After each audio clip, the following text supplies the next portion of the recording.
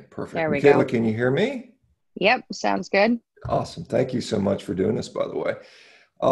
Hey, I got a question for you. Where are you located currently? Are you still in Russia or where are you at right God, now? no. I'm in Florida. You're in Florida. Okay. Oh, well, that's much better than I saw That you would in have there. been that would have been rough. Yeah, goodness. Yeah, I was wondering because I know this, I don't know what happened with the coronavirus in Russia and stuff like that. But hey, just an update. How's your family doing? I saw your dad was, he was intubated and, and he came out. So I assume and mom was, you had, issues. Are people finally getting healthier or what's going on with you guys? My mom's doing really well. So that's a relief. My dad is still recovering. It's still Yeah. going to be a while, but he's through the worst of it. Russia was absolutely dreadful. Yeah. I mean, it was good that we were there, but the experience there was pretty dreadful. Things are on the upswing anyway. I've never been to Russia. How did you like Russia? I would recommend going in the summer and not in the winter. Like February in Russia was not ideal. It was incredibly dark, but it was really interesting and I would recommend going. It was Moscow, like downtown was beautiful. The outskirts were pretty sketchy. But it was much more beautiful than I thought it was going to be. And the people there are really interesting. Russians are not like North Americans, and it's really interesting to go to a place that has a completely different culture, and Russia certainly does. And when you say they weren't like North America, in what way did you mean? Were they, obviously they spoke Um, Russian, but well, yeah, that was weird too. But they're just, um, I guess I don't want to use the word closer exactly, but they're friendlier, and also rougher and more straightforward. So there's less skirting around, there's less politeness, but they also treat you more like family, which I guess goes along with like less politeness. yeah, I guess so. Yeah, familiarity. I mean, they just kind of a little more brusque, but to the point and more genuine, I suppose. Maybe perhaps that's Yeah, it's almost more genuine. Almost. Yeah. It was weird though. And I'm glad it was stressful, but and I think the other interesting thing about Moscow is, and I talked to people who lived there, there's an underlying stress just from living in Moscow, from I think just the instability Russia's faced for so long that we don't have in North America. Although we do now. We do now. But that like stress that everybody's feeling now about like maybe there isn't going to be food in the grocery store, like that kind of thing, that is kind of underlying Moscow all the time. So living there was stressful, and now we're experiencing a kind of a taste of that. I find. and you were there for what, a month or two? How long were you there for? Just over 6 weeks. 6 weeks, yeah. And did you have a hard time maintaining your diet while you were there? What was the deal on accessibility and able to get the food you're eating? Well, so if somebody from North America goes there, the meat's cheap. Food is cheap. Um, but I found that actual Russian beef made me feel pretty terrible. So that was horrible. I got there, I was like, the only safe food I have, something's wrong with it. And I think what they do, and I've heard reports of this from India, is I think they use an anti-mold spray on the meat. Um, so every time I ate, I'd get like a red flushed face, and I started getting eczema and things. And I was just eating beef. I thought, okay, this really doesn't. It wasn't god awful, but it really wasn't making me feel very good. So we started eating imported beef. So I had like New Zealand lamb, and I don't remember where the beef was from, but it wasn't from Russia, and I had no problem with that. So yeah, it was a problem in Russia for sure. Yeah, But probably it's I would. cheap. I think a lot of the beef that gets exported to Russia is probably Brazilian. Most likely would be my guess. Yeah, it was Brazilian beef, Yeah. and New Zealand lamb, and that was fine. And you could get that in restaurants too. Um, but it took me, a solid 2 weeks to figure out that I couldn't eat Russian beef. So that scared me. It was like I'm stuck here and I'm reacting to the beef. Now you are, I don't know how long it's been now, 6 months or so out from that revision ankle replacement. How's that thing doing? It's been just over a year. Oh, It's you. doing like I wouldn't recommend anyone get an ankle replacement if they can avoid getting an ankle replacement, because they're just not like hip or knee replacements. So it's okay. Like I have more movement than I did prior to the revision. Prior to the revision, I was stuck. I wasn't even in neutral. So that was rough. It's much better than it was. I can almost walk. I can pretty much walk without a limp. Well, I mean, that's an improvement. That's good for you. Awesome to hear. Yeah. So tell us, because you've had a lot of, obviously famously with the diet, with beef and water, you calling it the lion diet, but are you still experimenting a little bit? I mean, I know you've done a fecal transplant at one point. You're trying to heal the gut. What kind of things have you tried recently in the last year that have worked or haven't worked, or how have things been working for you? What's going on these days? Okay, well, this is something people should know about. When I first went to, so just to give a bit of a background, if anyone here doesn't know, I went like really restrictive, like basically allergen free, like grain free, nut free, dairy free, egg free, like everything free, for a couple of years before I went to all beef. And I just kept getting more and more and more restrictive. And I had pretty good results with that. And then when I went to all beef, I ended up with a C. difficile infection. And I've like other people have reached out with similar experiences. I think my microbiome was depleted enough from like 2 decades of antibiotics that I had the problem. And when I cut out all the vegetables, the carb consuming bacteria that were kind of keeping the C. diff in check died off. And I had this C. diff infection. And so all my autoimmune symptoms went away and my depression eventually lifted, but I had this C. diff infection that wouldn't go away. And I tried the fecal matter transplants. This was an antibiotic resistant C. difficile. And I ended up fixing it and this was a low point because I couldn't figure out what else to do. And I was on the verge of being hospitalized for the C. diff infection. And I found this research paper where they took fecal matter transplants, double encapsulated them in pills and swallowed them. So they hit the small intestine instead of the large intestine. And so I did that like myself in my kitchen with samples I bought from the Taymount Clinic, which do fecal microbiota transfers. And my symptoms were gone the next day. So I haven't had a C. diff. I haven't had any symptoms of C. diff for like 10 months or something when I got desperate enough to do that. So that was good. Obviously I stayed on the beef diet because the C. diff infection wasn't exactly caused by it. I'm sure it was there and it just like unearthed itself. So that was exciting. And then I've been trying to figure out exactly how to reduce my sensitivities because I was so ridiculously sensitive. Like I couldn't do spices. For a while I couldn't even do aged beef because that was making me dizzy afterwards. I was like, this is way too much. I have to calm my body down somehow.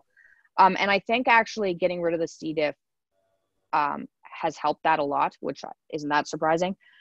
So recently I've managed to reintroduce wild salmon, which is fantastic, and tuna. So I've been sticking with the wild fish, and that's all been fine. I tried pork and pork made me feel, I can still feel it. It really didn't work for me. And chicken still makes me feel slow afterwards, but it's not that big a deal.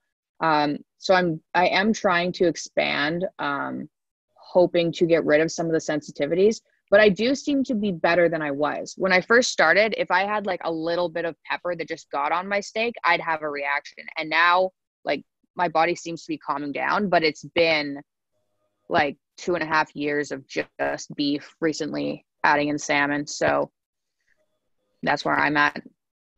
Yeah, I mean, that's one thing that I've seen that, I've seen a number of people that have been able to reintroduce other foods back in as time goes by. Maybe as the gut heals more, you can, because you think about it as a young child, most people can eat a pretty broad diet and then things happen and then we become, either sensitized, our gut permeability messes up, we become, I don't know if it's immune compromised or what happens, but there is some, I've seen people that had problems with dairy that now became able to tolerate dairy. Same thing with eggs, same thing with, I've even seen people that had sort of anaphylactic reactions to shellfish now suddenly be able to tolerate shellfish again, which I thought was really, really interesting with that sort of thing. That is interesting. And so the rest of the family is pretty much eating similar to you right now, or are they sort of experimenting as well, trying to get some other things in there? Well, my brother seems to have dodged all the health problems somehow. So he's just eating, he's like eats a pretty regular diet, like standard diet. My mom is pretty strict. She doesn't seem to have the same, I mean, she was incredibly ill last year. She almost died. It was horrible. She's doing something similar to what we're doing. I think she's a little bit less strict because she doesn't have such dramatic mood.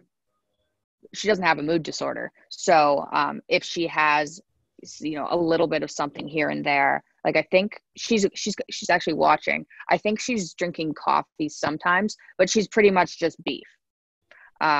She likes it. She had the same thing happened with her actually with C. diff. It was when she went onto the beef diet, she had C. diff, but we got rid of it the same way I got rid of mine. And so she's not eating chicken because that's kind of iffy. So mostly beef, and dad is just beef.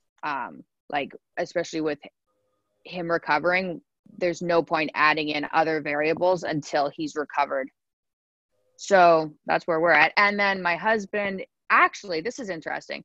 So my husband he had like terrible depression caused by food, and gluten was a huge factor in that. And he did a really restrictive diet and then went down to all beef for about 6 months. And he's actually managed to introduce more foods back in than he was eating prior to like foods he used to react to. He's eating more fruit. He doesn't eat grain. He can't tolerate dairy either. He doesn't eat eggs either. But he's managed like certain nuts and a number of fruits and low carb vegetables more than he could. So that's really good to see. And then my kid is, I would say she started at 100% meat. And now she's probably at like 80-ish or 85 or something. And we're just monitoring her for, rashes or bloating or anything. If she eats too much fruit, obviously she likes fruit. If she eats too much fruit, she'll get a stomach ache, but she's only 2.5 and she's aware of that. So she'll say, I have a tummy ache, and it's like, well, you ate too many raspberries and that's why. But so that's kind of where my family stands with our dietary restrictions.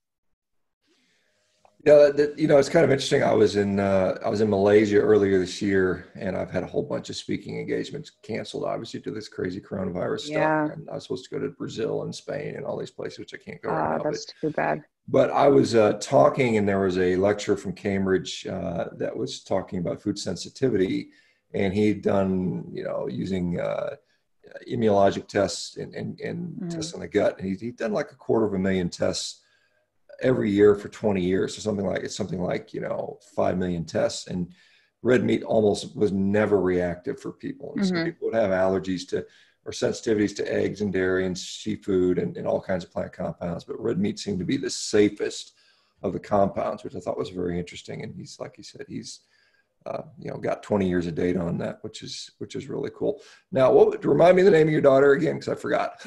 Scarlett. Scott, she's such a cute little girl, and Thank you. she's growing okay and staying healthy. Otherwise, I mean, she's absolutely perfect. Like she's wonderful. The only time she's ever, and this is something to really think about if you have kids, the only time she's ever had a horrible tantrum was we were traveling and we bought sausages, and I don't remember who bought the sausages, but they had sugar in them. Like one of the last ingredients was sugar. And so she had like half a sausage with sugar in it. And she had tantrums for 3 days afterwards, like shaking her crib, screaming tantrums. And she never does that. She doesn't cry. Like she's a perfect little angel. And she had a little bit of sugar one time and turned into a demon toddler.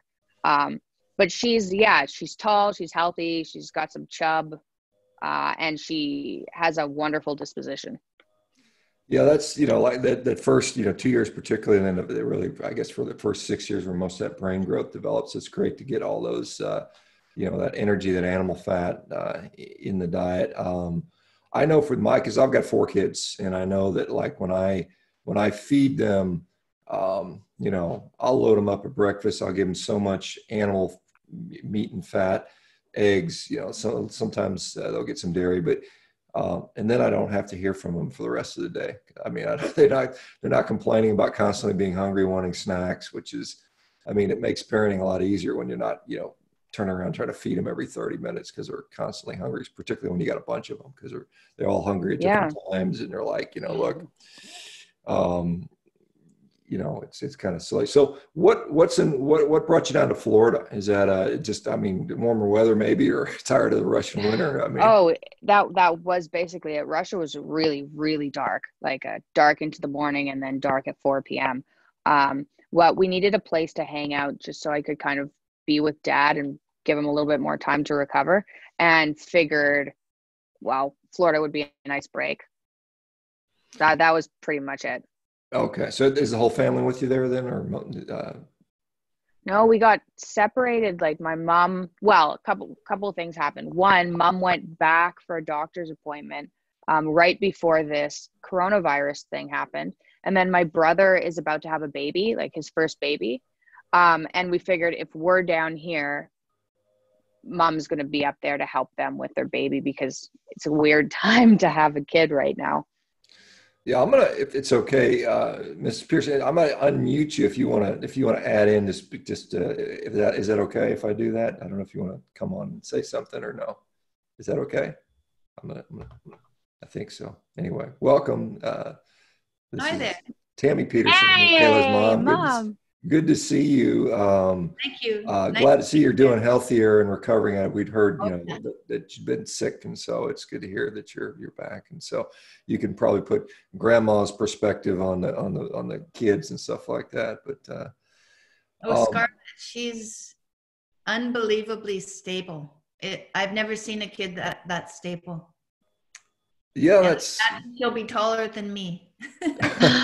She might. I mean, getting good nutrition and stable energy makes a huge difference. And yeah, it's kind of like we all know it, that sugar makes our kids go crazy, but yet we kind of feed it to them as a reward. And it's like, what are we rewarding? I mean, I tell people the kid's not going to love you anymore because you gave them diabetes or something, or made them addicted to sugar. So it's good that you guys are learning early. I mean, obviously you had a dramatic experience. So she doesn't have any signs of JRA or anything like that, or any joint issues like you had No, there's no signs of anything. And I've been super paranoid. Like I was so scared introducing, just because I'm so restricted, I was so scared of introducing fruit. Like Andre's my husband, had like huge fights about it.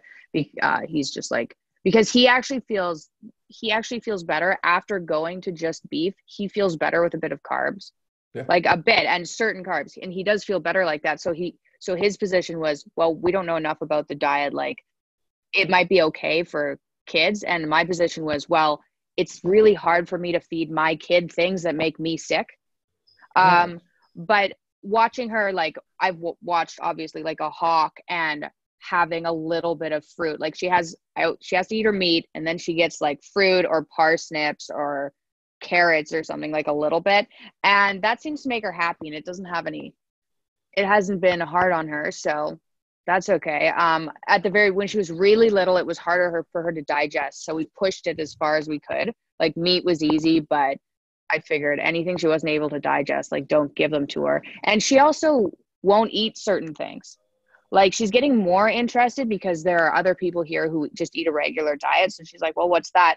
But if Andre gives her like a little piece of beet or like tomato or something, she'll just say like yuck and give it back.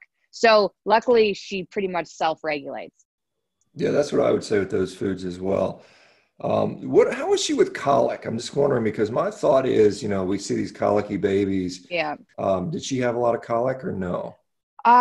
No. She used to get stomach aches. I'm sure she used to get stomach aches after I breastfed, when I was still eating salad. I'd breastfeed, and you can see when babies cry, if they're crying because they're in pain or what they're crying about. Like you can hear the different cries, especially as a mom.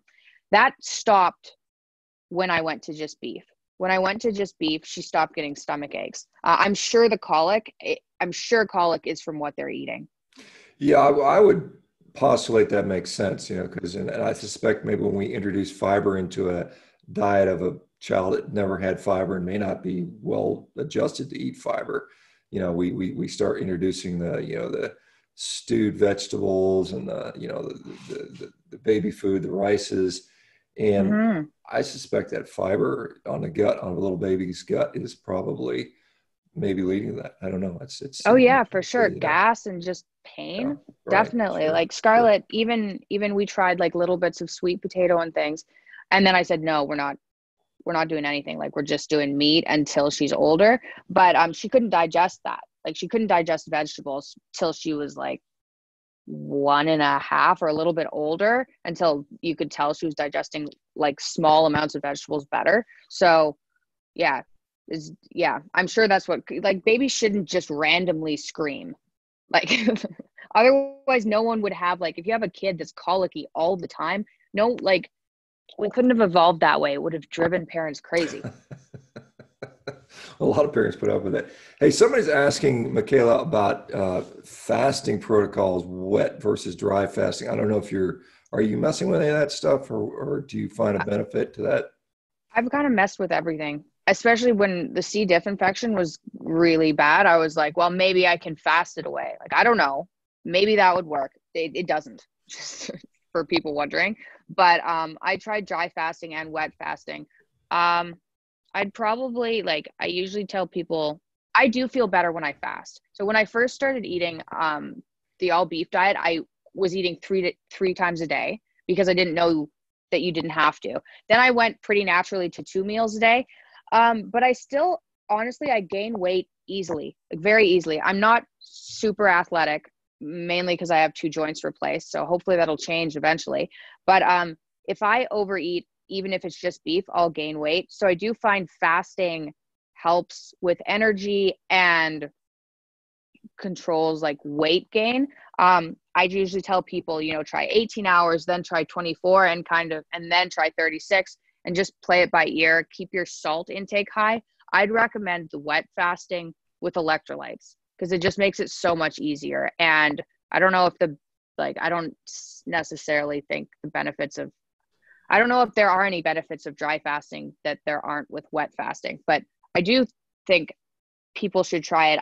If you're super athletic, burning through calories all the time, and you don't have any extra body fat, then don't fast, like eat. But if you have a whole bunch of extra body fat, then I think it's good to play around with. I've found benefits. Yeah, the concern with dry fasting is dehydration, and I don't know Yeah. how long you're going to go with that. But I mean, I think most people, Jason Fung and some of these others really will not push dry fasting on there. I know Cole Robinson, the snake diet guy, will occasionally recommend dry fast for some people, and I'm not sure how long he goes with that stuff. But yeah, I would be concerned with dry fasting for any longer than 24 hours would be. He went a week. Yeah, yeah. A week. But he did not look happy at the end of that week. And I don't see the benefits necessarily. I know for him, I think he suggests that weight loss is faster, which it might be because you would get rid of you use up all your water. So you don't have it in your body. But no, I don't see the benefits of dry fasting. And I haven't experienced them. I tried, I didn't go very long. I think I tried 36-hour dry fast, and it was easier almost at the beginning, but then it didn't feel good. So I stopped. Yeah.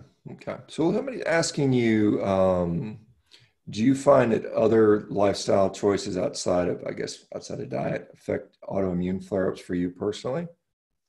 Yeah, I do. So there are some things I can get away with without having autoimmune flare-ups. Like I've smoked weed a couple of times. That hasn't seemed to really affected anything.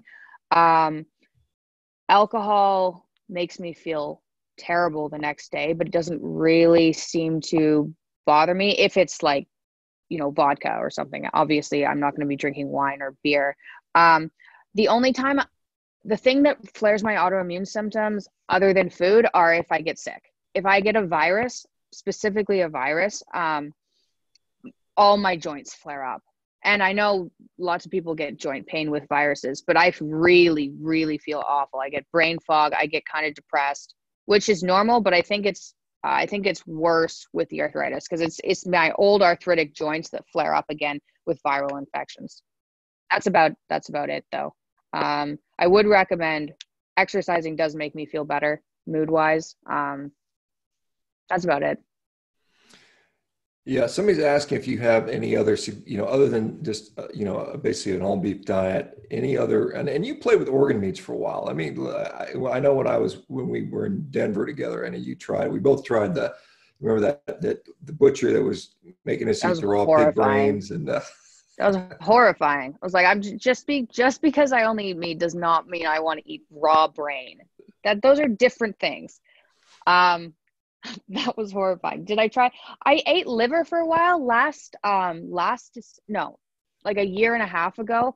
It didn't happen this year, but a year and a half ago, I had huge cravings for liver. So I had liver for a while. And then in the summer, it went away. I don't know if that had anything to do with vitamin D or not. I went to Russia and it didn't happen this year. So I ate liver for a while, but I haven't eaten it for months and months and months. I know Paul Saladino is really into like all the extra nutrients that you theoretically need. And I've thought about it, and my main diet, like I'll eat, when I first started, I was cutting the fat off and cutting the gristle off and everything. And it took about 10 months until I started to be able to digest that better. And then since then, I actually like the taste. So I don't trim steaks unless they're way too fatty. And then I just can't handle that much fat. And then I'm eating a lot of ribs, which I guess, like, I don't trim any of the ribs. So there's a lot of more like tendony tissue, because you can make it crunchy so that it tastes good. But that's my diet. Like, I haven't done organs since I craved liver like a year and a bit ago. Yeah, Marcelo, who's asking, do you recommend anything else for gut healing outside of just an all beef diet? Is there any other sort of supplements or microbiome stuff? Yeah, what have you found that works besides beef, if anything?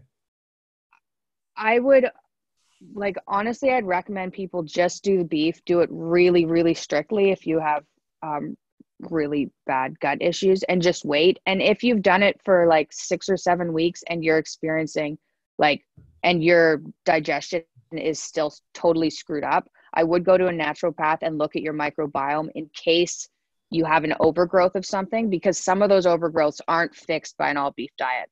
Like candida, because that feeds off of like carbs and sugar mainly, like candida seems to go away. Certain bacterial strains that feed off of carbs will go away, but C. difficile doesn't seem to be fixed by this. So I don't think there's any harm in going to a naturopath, getting a stool test done, seeing what's going on there, remembering that they don't test for everything that's in there, and we hardly know anything about the gut, particularly what's in the small intestine. Like it's really hard to tell what's going on in there. See what they say. My experience with probiotics was always negative. They always gave me flare-ups. My experience with the oral fecal microbiota transplant that I didn't have any negative symptoms to that, which was really interesting. So probiotics gave me symptoms. That didn't give me any symptoms, and it fixed the C. diff. I do think that a lot of people who gravitate towards the all beef diet have some sort of, my guess is small intestinal bacterial problem, but it's nearly impossible to test what's going on in there. So yeah, I'd go to all beef, and if you still have problems, get a stool test. But like, I don't recommend probiotics particularly, or even fermented foods, just because they didn't work for me. What are you doing? Any like supplements, vitamin D, magnesium, any supplements outside of the diet? So I am now. I went to all beef and I didn't have anything other than beef like for a very long time. I was worried about fillers and pills, and was just like, well, maybe my vitamins will just correct themselves. And my zinc deficiency, which I'd had since I was a kid, corrected itself. My vitamin D didn't really budge, so it's still low. Right now I'm supplementing a really tiny, and this is just because I'm living with older people, and I'm a bit concerned about, I don't want to transfer them the virus. So I'm supplementing a bit of vitamin C, like hardly any, just a powder. And I'm using zinc, pure zinc drops. So it's just zinc, I think sulfate and water. And that's it for now. And that's not because I'm depleted in either of those. It's preventative if it is preventative. So it's just those two. But I'm not taking, like I said, I'm not taking them because I'm depleted in anything. Someone is asking, somebody's asking if you tried the vodka in Russian. If so, how was it? Oh, actually, no, that's actually a really good point. The Russian vodka has sugar added to it, which it took me a while to figure out and really did not make me feel very good after a while. But gin, like most people know, when you make gin, you have something that's kind of like vodka and then you add botanicals to it. So I figured that out the hard way when I had a gin that had almond extract added to it, and I have a nut allergy, so that didn't go well. But it turns out the vodka in Russia has ingredients added to it. So if you go to Russia, don't drink the Russian vodka, drink the like American vodka or whatever's there. Beluga is okay too, but the Russian vodka tasted better because it had sugar in it. Someone, Marcel is asking if you do anything else outside of diet to help with, I know you'd suffer from some anxiety and some other things. Are you doing anything else outside of diet, meditation, whatever? I mean, what else seems to help with mental health for you? Before I went to Russia and like my life turned upside down, I had a really good morning routine going on where I would wake up. I was using Headspace, just because it's easy. It's a meditation app and it's kind of guided. And I was only doing 10 minutes because I've got a short attention span. I can only like handle 10 minutes of guided meditation. So I was sleeping with my phone outside my bedroom, doing 10 minutes of meditation and then doing 30 minutes of exercise, then stretching, and then waiting as long as I could to check my phone. And just those things made a huge difference to my mental health in the morning, particularly having my phone outside my bedroom, like before I went to bed and when I woke up, and not just checking it instantly. That helped a lot. And then I've also been looking into, and this is, I've been looking into hallucinogens treating mental health issues. And I've had a lot of success with that. Like, there seems to be, and there is some evidence that hallucinogens work like serotonin in the brain. So I've been experimenting a bit with microdosing and taking some larger doses of a hallucinogen chemical. And I think that's helped a lot. But you have to be in a pretty I find I have to be in a pretty stable mental place, which I've been since the all beef diet, in order to tolerate any type of hallucinogen. Yeah, my friend Chris Bell has recently done something similar with Yeah. iodine, Yeah, I've heard really good things about Ibogaine. Yeah, and so he, he's a big proponent of that. And there's a guy, Dr. Gary Schleifer, who I had dinner with, I guess before this coronavirus, and he's big into that. And so maybe we'll bring him on the platform and talk to it. I've interviewed him before, but he thinks some interesting things about that. So it's kind of an interesting, unknown, untested sort of new frontier for some people. I mean, there's people that are doing it and seeing some benefits. So interesting to see. Casey's asking about skin and hair care using animal or tallow-based products, or do you find that skin care products can set off your symptoms? Or I don't really, so I've never had autoimmune symptoms specifically or depression or anything from skincare. And I was skincare or anything put on my skin. I was all worried about that, but I do think it's specifically a gut issue. So I definitely have reactions to, so I can't wear any sunscreen without getting hives everywhere. And certain products do give me hives, but that's not the same as autoimmune symptoms. I pretty much wear makeup. I don't wear any like lip gloss or anything in case I lick it off. I don't want it to transfer. And I use lanolin as a moisturizer. Yeah, so lanolin is an animal based. I think it comes from sheep, if I'm not mistaken. Yeah, it comes from sheep and it's pure. And so it works really, really, really well too. It works way better than something like Vaseline. It's kind of similar in consistency, but I'd recommend lanolin. And then just, I don't wear, like I tried the all natural makeup products and one of them just completely, like I dried out my skin. One of them I got hives too. So just because it says all natural or organic or whatever, doesn't mean it's any better than any of the more processed stuff for me anyway. There is somebody's asking, did you ever have any issues with oxalate dumping? I don't know. Like, how do you even test for oxalate dumping? I like, I get, I get the whole, I'm more inclined to think that my problems were lectins, but I don't even know if there's any evidence for that.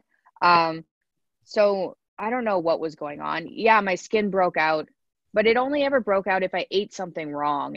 I didn't really have a dumping experience when I went to the all beef, but I went from all beef to, well, from all beef, sorry, to all beef from meat and salad. And, some people are saying, well, spinach is really evil. So I could have had a dumping experience from that, but not really. I kind of just improved. The only thing that got worse is I got a C. difficile infection. So, I mean, you guys obviously have had a couple of rough years. I mean, just looking at the whole family and everything. Are things settling down a little bit? Is there going to be some stability? Is there going to be, I mean, what do you guys got? What do you have coming up, I mean, with you or the family in the next couple of years? Hopefully it won't be so, I mean, obviously we all I got to don't get through know. this crazy coronavirus stuff, but, it's like one thing after another, and you guys have been hit particularly hard with both your parents, and then, obviously your own health struggles, and now we're all being kind of locked in place sort of thing, and no one really knows what's going on. So, um, What's on the horizon? Well, I don't know. I mean, hopefully there isn't any horrible health thing for a while. I mean, I think I'm under control. Like, I don't see me erupting in something, but who knows? So I think I'm under control. My mom seems to be doing well, so I'm not really worried about her. My dad still probably he's got at least 6 months of recovery to go. And then hopefully things will calm down again, and hopefully the world will start working properly again. Yeah, it's been rough. It's been a rough couple of years.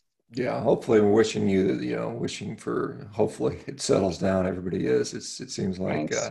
what is your dad doing in his recovery? I mean, does he exercise? Is he at a point where he can exercise yet? Is he just eating and taking it easier? What's going Well, on with his, he's if you don't he's mind? pretty much taking it easy. He's writing, he's finishing editing his book.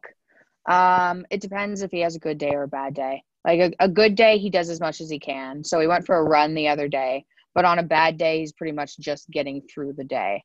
I mean, fortunately, he's on this diet. So at least that's like he's healing as fast as humanly possible, I think. Did he lose quite a bit of weight when he was in Russia or something? Looked like he was Yeah, maybe thinner, but I don't know. I he don't see him all the he time. So, he lost muscle. Like he was in bed when he was intubated. It was like 3 weeks in bed. So that's going to lose. So he lost muscle in Russia. He needs to get that back, but he'll get there. It's just slow. yeah. Um, Tove, and I may have mispronounced that. Sorry if I did. She said, they said that you had an issue with aged beef. Apparently, how do you find beef that isn't aged, or where are you sourcing your meat from Oh, these days? so it seems to like it depends on the aged beef. I feel like if it's aged properly, I don't seem to have an issue with it. But some of the stuff that tastes weird, I don't feel good after I eat it, or my digestion's messed up or something. How do you find beef that isn't aged? I mean, they have non-aged. Usually, you have to pay more for aged beef, so you can just grocery store. Yeah, I mean, obviously the dry aged beef is something that yeah, it does cost more because it tastes pretty good. Honestly, I think Oh, I that's hate it. yeah, no, I think I it tastes hate it. pretty My good. dad hates it too. I'd much rather have the fresh stuff. Yeah. Oh, well, it's interesting. Well, I mean, most cattle in U.S. and presumably in Canada gets hung for several weeks. I mean, that's Yeah. just the general process. So you're not going to get like Yeah. fresh off the animal like you might. Oh, that's what she means.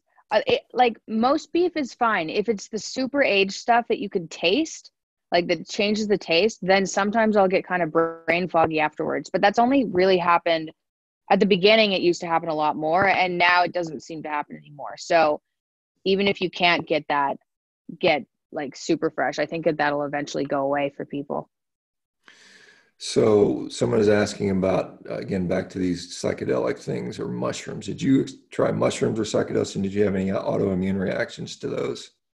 I actually found something. It's I I talked to this guy named Hamilton Morris. I don't know if anybody on here knows him, but he pointed me in the direction of something called ACO-DMT, which is a prodrug to psilocybin. So it's not DMT, it's a prodrug to psilocybin, but it's a chemical. It's a research chemical. So I don't have an immune response to it because you take like, you take milligrams of it and it's a chemical. So that doesn't bother me. So that's what I've been experimenting with because I didn't want to, as much as I like mushrooms, I didn't want to take a whole bunch of mushrooms and then have an autoimmune response to it afterwards. Brett is asking, I guess you said you were going to start a podcast. Have you named it yet, or have you started it yet, or what's going on? I am going to start a podcast. I bought some equipment here. I think I'm just going to call it the Mikhaila Peterson podcast. I've thought about it and I don't think it's going to be any more original than that, but I am starting next week, I think. Well, good for you. That's fun. Thank you. You learn, you get to learn a lot of stuff, which is really, yeah, I'm looking forward to that. Yeah. Wilma is asking, and she's asked this question a couple of times, so I better get it in there. Did you find that fasting had changed your metabolism, either good or bad? Did it make a difference to you with, or I don't even know if you can assess that easily, but I can't really assess that easily. The positive benefits I've seen, like one of the reasons I like fasting, other than the fact around 36 hours, I get an energy boost, which could be, cortisol or adrenaline spiking. And I really like that. It gives me like a sharp sense of focus. I think my eyesight improves a little bit. And all that could be, me trying to go hunt or look for food or whatever. But I like that. My sense of smell gets better. But mostly I've found I get less hungry. So if I start eating if I eat 3 times a day, or just if I snack, and you can easily snack on an all beef diet because I'll have like jerky, or I know how to cook beef, so it tastes good. So if I snack all day for a while, I'm just hungry like all the time. And then if I do a more of an extended fast and go to 1 meal a day, my hunger is a lot more controlled. So the main benefit I find from fasting is it decreases my hunger. I don't know if that has anything to do with metabolism. It hasn't slowed down or sped up from what I can see. Yeah, it's kind of interesting, because I'm currently kind of 1 meal a day as I'm leaning out a little bit, and I find that once you break the seal on eating, your appetite goes up. You get this, you get you get these interesting cephalic phase of digestion, and you get these biphasic insulin and GLP responses, which all lead to increasing hunger at some point. So yeah, it's really annoying. It's really annoying. And I have such a hard time. Like I had a really hard time when I was eating carbs. I was just starving all the time, and overeating, and just like, I felt like I was starving. And I think that was partly a side effect from the antidepressants I was taking as well, looking back on it. But now, yeah, if I start snacking, I'm hungry, and I don't even know if it's the same type of hunger other people experience, but it's annoying. So I find the once a day, I'm less hungry. It's less annoying. All right. Justin's asking about TikTok. Are you doing much on TikTok, and are you finding that you feeling? Sorry, give me 1 sec. Oh, sure. Yeah, I'm on video with a bunch of people. Like 15 minutes. Hi. Okay, back. TikTok. I think TikTok is a total waste of time, but I got suckered into it. Yeah. Apparently, it's like the youngest group, right? So anyway. Yeah, it's hitting like teenagers things. They're dancing on it. It's kind of fun, but I have to be like happier. I'd have to be like a happier. And it's not that I'm not happy. I just have to. I don't know what. I think it's a waste of time. I might put out a video now and then, but I still think it's a waste of time. Yeah, I haven't gotten it. Somebody's asking about how you cooking your meat. They're concerned about searing meat, pan frying meat fat. Are you worried about ages and heterocyclic amines and polyaromatic hydrocarbons? How do you cook? I mean, what are you doing to cook your meat? Are you slow cooking it? Are you cooking it, searing it? I usually cook it in an air fryer from frozen. So I really don't like grocery shopping. I don't like washing dishes. I don't like cooking. Like, I don't like any of that. So I usually take a frozen steak and I put it in the air fryer, and then I flip it once, and then I put salt on it and eat it. No, I'm not. I I like it. Like if I had a barbecue, there's a barbecue here. If I had a barbecue at home, I'd barbecue because that's how I think it tastes the best. I'm not worried about the char. I know over like more charred meat can give some people, especially at the beginning, digestive problems, but I kind of just suffered through that considering I had C. diff. I couldn't tell the difference anyway. No, I'm not worried about those things. I'm only worried about things that I found affected me. And I went down the route, like I was drinking distilled water with like added electrolytes in it for a while because I was worried about everything in the water. But I found that I didn't really have to worry about water, and I didn't really have to worry about how I cooked my meat. So are you, because you had the diagnosis of juvenile rheumatoid arthritis, and, obviously it resulted in horrible destruction of a couple of joints, the ankle replacement, hip replacement. Do you still see a rheumatologist, and are we still seeing serological markers of the disease present, or is that resolved? I actually never had serological markers. Okay. So I never tested positive for that. So eventually my diagnosis changed from juvenile rheumatoid arthritis to juvenile idiopathic arthritis. And no, I don't see a rheumatologist anymore because it's just a complete waste of time. What about, I guess, obviously you see an orthopedic surgeon, or you wouldn't have had an ankle revision. How do they feel about your diet? Have they commented, or is it even come up? I don't see them like you don't really follow up with those guys very often. So the hip replacement guy I haven't seen, in 10 years. And the ankle replacement guy was originally in Vancouver, and I live in Toronto. And he actually installed it slightly crooked, so I didn't go back to see him. And the second time I did a revision was somebody in Switzerland. So I haven't mentioned. Oh, he knew actually, because I went to that hospital and I said, I'm not going to eat any of that food. I'm only eating beef. I ate beef, obviously, in the hospital. Dad brought me food actually. And I refused. I was like a difficult patient there because I refused to take any of the oral pain medication because I was like, I'd rather be in excruciating pain than have this affect my mental state again. And eventually they found a pure morphine liquid that they use in epidurals that I would take. So what did he think about it? Interestingly enough, he had a teacher in college that was on an all meat diet. So for some reason in Europe, there doesn't seem to be as much kickback. We talked to people in Russia, and they were pretty much just like, that's cool. And a lot of them had met someone from a long time ago who'd been on an all meat diet. So there's less of a, oh my God, you don't eat certain foods than there is in North America. That's what I found anyway. Yeah, I mean, I would assume that in Russia they don't demonize meat. They're probably happy when they can get it, and probably prize it more. I don't know, or did they have an anti-meat sentiment in Russia too? They're the vegan, there's definitely a vegan community in Russia, but yeah, not like here. Most people don't put up with kind of like any bullshit there. There's too many problems to deal with things that aren't really problems. Yeah, that's a good way of putting it. I like that. I'm sure it'll offend some people. Hey, somebody's asking, I don't know, do you assess labs anymore? Are you looking at, things like CRP, has that been up and down? Have you checked anything that, that you're worried about?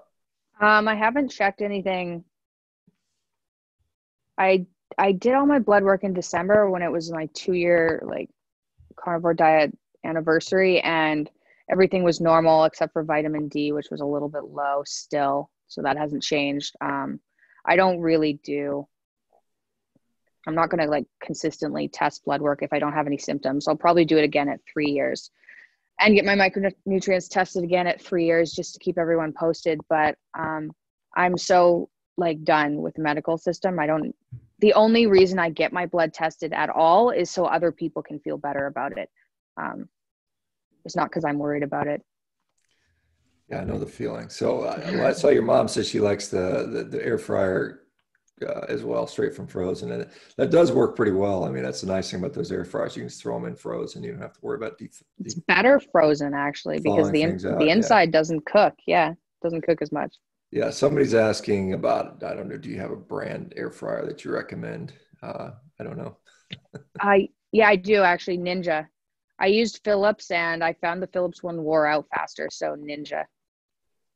Yeah, I went through one. I wore out. I wore out two of them, I think, over time. And my family Yeah. did a lot of them. And you know, currently I got another Gourmet from Costco, which works pretty well for me. But it's kind of Okay. I had one that wore out, and then I got a different kind. I think it was like a Philips one that wore out. But interesting. So Ninja's good. okay, well that's good. Let's see. We just got a couple more minutes left here. Somebody's wishing you and your family are stay healthy, and they're Thank you. Amanda is a proud Torontonian, is what she said. Torontonian. Thank you. And just they're wishing your family, your dad, help. You know, somebody's just commenting about Hashimoto's. You're not eating. I guess you're not doing any bacon then if you can't have pork. So it sounds like that's off the menu for you. Yeah, unfortunately. Definitely. All right. Well, I'm going to give your mom a chance to say anything. If she has anything else she wants to add in. Is there anything, Miss Pearson, is there anything you wanted to add or comment on? Oh, is she on mute? She's muted. Yeah, I think she muted herself. Let me see. I can unmute her. Let me unmute her. She's there. She is. I'm sorry. Am I on there now? Yeah, now you're good. on. Sorry. Okay. I thought Mikhaila might mention the infrared sauna. Oh yeah. Yeah, that's true. Yeah, that's true. Thanks, Mom.